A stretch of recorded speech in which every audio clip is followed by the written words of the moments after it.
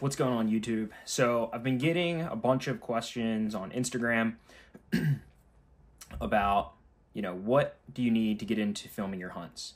I know for the longest time, I had a lot of memories that I had wished that I had video of, had footage of, or film, whatever. And it took me a little while to actually see what guys were using on YouTube, what guys were using on TV, what was able to be feasible for really good quality content, whether that be audio, video, etc. So I'm just going to go through the gear that I run. Again, this is just personal to me because there is so much camera equipment out there. You can really spend a lot of money on some of this stuff, and you don't necessarily need to spend into the thousands to create really quality stuff that you can either have as keepsakes for yourself, if you want to document it for YouTube, or start your own channel or your own show. So I'm going to dive into what I use, what I feel works best for me, and I'll go into the audio, the actual cameras itself, and then the camera tree arm that I use when I'm actually in the tree. And then throughout this video, I'll show some of the footage that I've actually taken with these cameras, some of the audio I've taken with these cameras, and some of the angles and different shots based off of using the tree arm, hunting solo. But this setup here is mainly a solo setup. This can get you started. Again, I have a couple more high-end cameras, but it does not mean that you cannot just get a regular camcorder and start filming with that. So let's get into first my main camera. So this is the camera that I'm going to utilize for my tree arm. I'll go through the lens that I run on it for certain situations. Mind you, I'm mainly a bow hunter, so a lot of the shots that I'm taking are closer. I'll take off the mic here just to begin, but I am utilizing the Sony a7R III. It's a mirrorless camera. You can find them on pretty much any camera website, Best Buy, Facebook Marketplace, whatever. I love this camera because it's super light. I don't think this one has the weather resistance on it, but that's okay. I usually don't film when it's raining or snowing mainly, or at least I try not to, because you really want to take care of this equipment.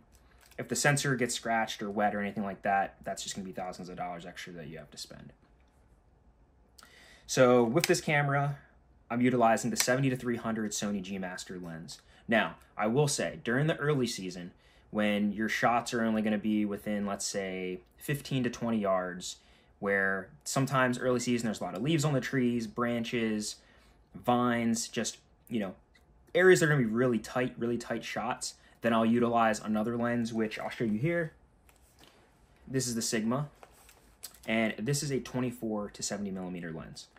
I love this lens. You can utilize a 24 to 70 for your in-stand interviews if you don't have a second angle, which I'll get into my second angle camera after this. But the 24 to 70 is a very good lens, especially if you're bow hunting whitetails. I probably wouldn't recommend it if you're going to be elk hunting. Again, it's really a really good lens for getting B-roll shots of, whether you're filming gear, equipment, interviews of yourself, or just anything like that. It's going to be really good. And then anytime you're filming deer that are going to be close. Now, sometimes, side note, just a little, I wouldn't even call it a pro tip, but just something that I was doing during the mid-season is I would essentially leave the 70-300 millimeter lens in my pack. I would keep this one on, and I would film essentially everything B-roll going into the stand, getting into the stand, all of the wildlife and B-roll within the stand, and then I would switch it over. Then the hunt would be on. I would film all of my deer with the 70-300. Now, one thing to note, and this is something that I never learned when I was getting into this stuff, and that is your frame rate.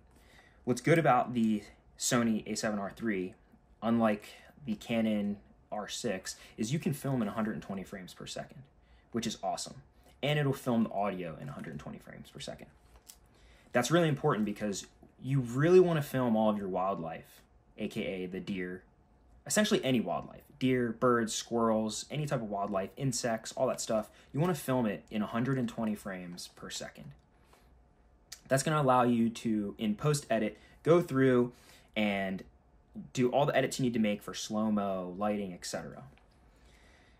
Now, when you're filming your B-roll, anything that is a narrative, you want to go and utilize 60 frames per second or 24.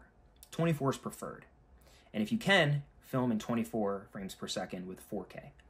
Now, I just recently started using a camera, which I'll go into now, but before I get into that, 24 to 70 millimeter lens for close-up shots and or wildlife in 120 frames, B-roll 24 frames. 70 to 300, it can stretch out a little bit more, you can get closer in on the deer, and this is just another great lens for, again, bow hunting mainly. You can gun hunt with it as well, but in post-edit, you're going to have to make sure it's not too grainy when you actually go to edit it within Photoshop or Final Cut or whatever you use for your editing software.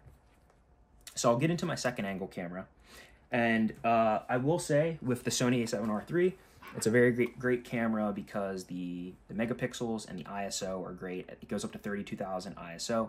I'm not going to get into the specifics of what ISO is and shutter speed, but that stuff is really important when you actually are filming because that basically is how much light is able to get into the camera, and it's going to constantly have to be adjusted when you're shooting, which I shoot in auto.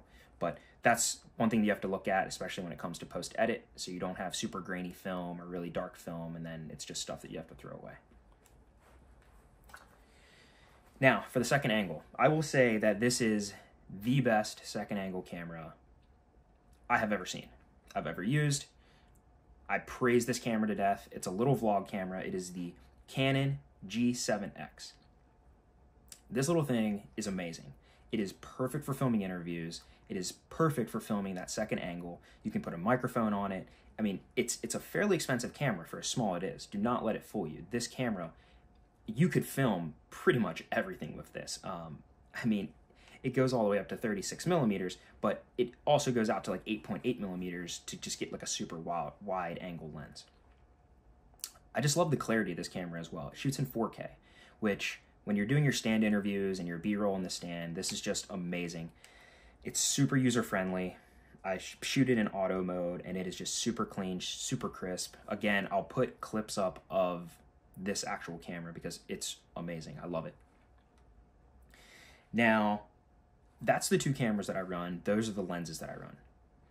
Again, I'm using a mirrorless camera, and then I'm using like a vlog-style camera as my second angle. So my main angle is going to be with my mirrorless camera, which, again, you can get fairly cheap, but also you can utilize a camcorder if you need to as well. Sony, Canon, all these companies make camcorders as well, which some people argue that they are a little bit easier to use when you're solo filming because you can adjust with a stick for your zoom, whereas on the zoom lens, you actually have to fidget with it while you're in the tree. At the same time, there's deer in front of you, and you have to grab your bow, and sometimes it can be a mess. You really have to figure out what works for you to not be seen and just stay undetected and still get some really quality footage. Let's go into the microphone. I do not have it with me. It's upstairs right now, but Rode makes great products. If it's not a super windy day or a rainy day or a day where there's like a lot of noise, if I'm hunting in a really suburban area, I will run the Rode shotgun mic on top. They make the wind cover for it for those windy days, and it still sounds great. And I will say, if I don't utilize this, the Rode Go 2 mics. They are Bluetooth mics that just attach on the transmitter attaches on the top of the camera. The second piece just goes into your pocket, and you can run a lavalier to your collar or whatever it may be, and they are awesome. Their battery life is amazing. They charge with a C charger. They're really tiny, really compact, and I really think they're great for using them for bow season, gun season as well. I mean, if you shoot a gun, it doesn't sound very bad post-audio, but for post-edit and just filming really good audio, those are amazing Bluetooth mics. And actually on my last hunt that I killed Blade, I was utilizing the Rode 2 Go mic, the lavalier. It's just a lot nicer. A little bit more slimmer on the camera as well. It's not this huge shotgun mic on top of the camera. It's just a little transmitter, transponder on top. And so yeah, so that's what I utilize for audio. It sounds great. But I will say, just a little bit of a tip.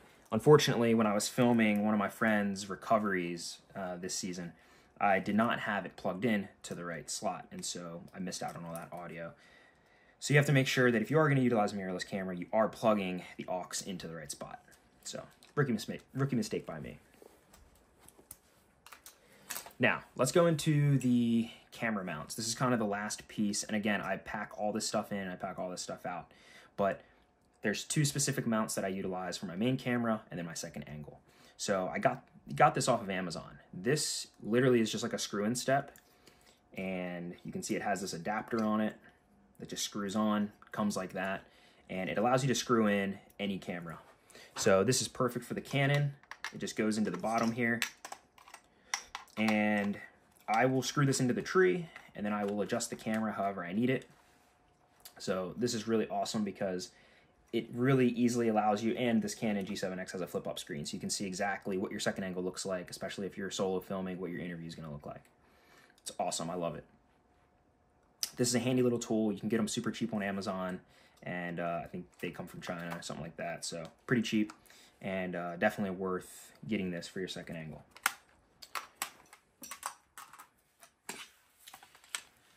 Now, for the main camera.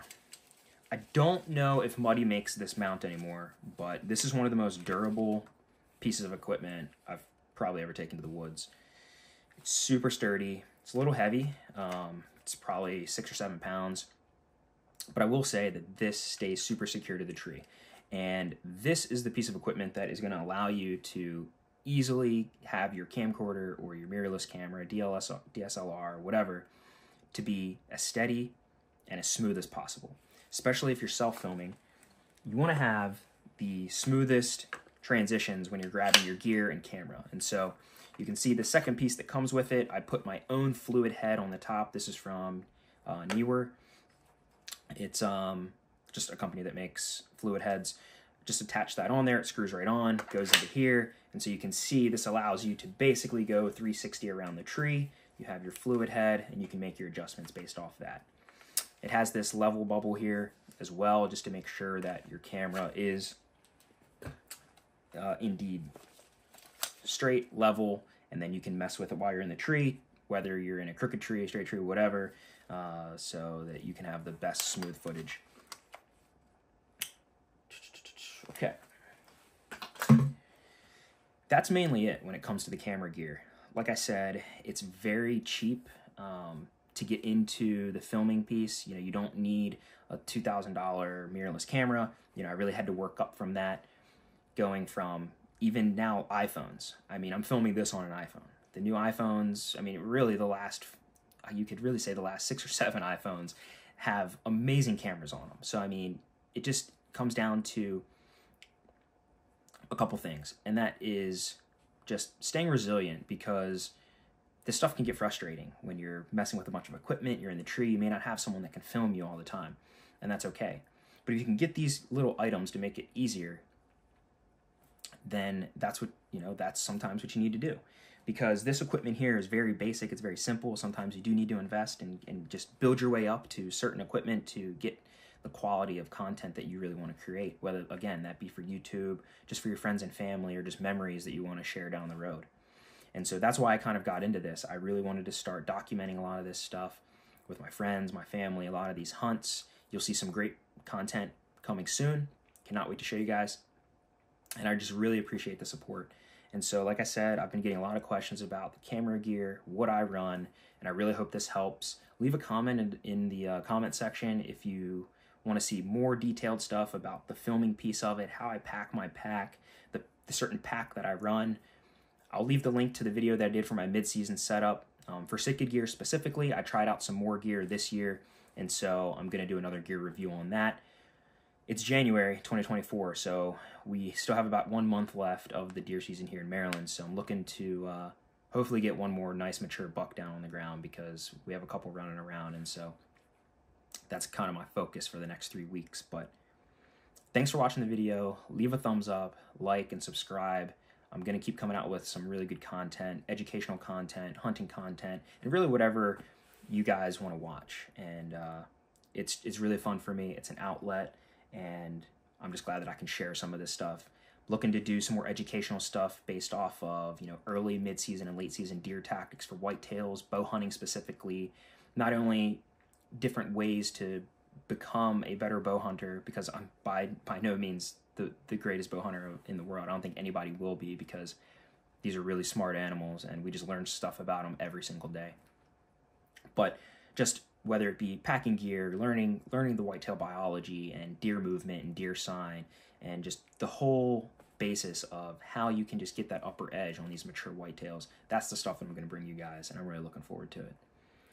So with that being said, we're going to close this one out, and we'll catch you in the next one.